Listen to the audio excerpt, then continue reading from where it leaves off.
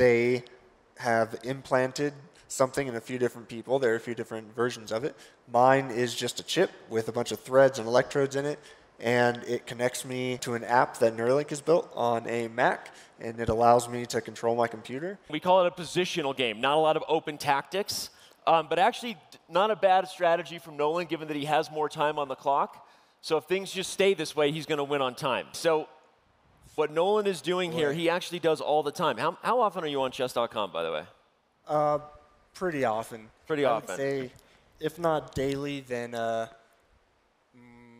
every other day. I tend to play quite a bit. I think people are going to be surprised at how intuitive the cursor control is.